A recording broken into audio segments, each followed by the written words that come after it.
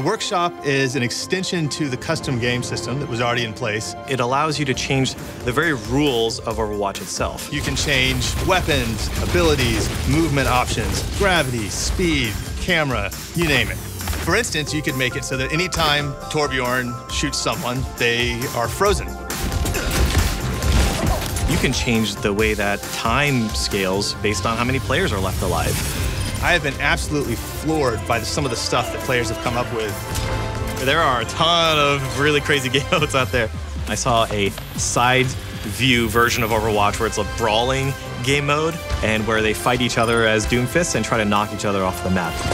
One of the really cool things I saw online was a magnet attached to the payload that pulls in all of the players and makes sure that they're doing their job. Wow, this is so cool. This is something that our players did that we had never thought of. So much potential here, and we're so excited to see what comes next. The reason why we built the workshop is because we felt like fans had so much to offer in terms of gameplay and ideas that we just wanted a way for players to be able to take those ideas and make them real inside Overwatch. You know, one of the things we say on the Overwatch team at the end of every meeting is, let's make a great game. So I just like to say to the players, let's make a great game.